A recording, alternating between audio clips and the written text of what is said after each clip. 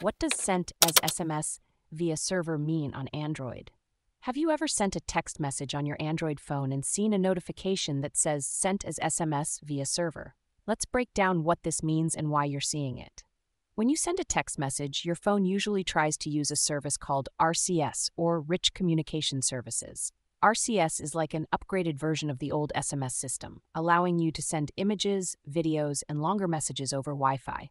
However, if the RCS message can't be delivered for some reason, your phone will send the message as an SMS instead. This is where the sent as SMS via server notification comes in. It means the message was sent through a server rather than directly from your phone. So why does this happen? There are a few reasons.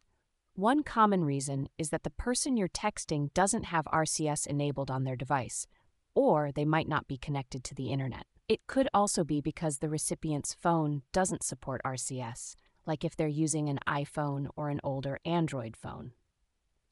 Another reason could be that there's a temporary issue with your phone or the network.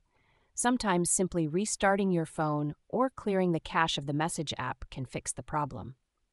If you're experiencing this issue frequently, you might want to check your network connection. Your wireless carrier might be having some issues that affect messaging.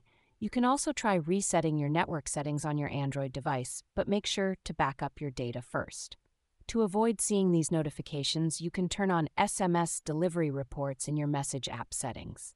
This way, you'll see sent, delivered, or failed instead of sent as SMS via server.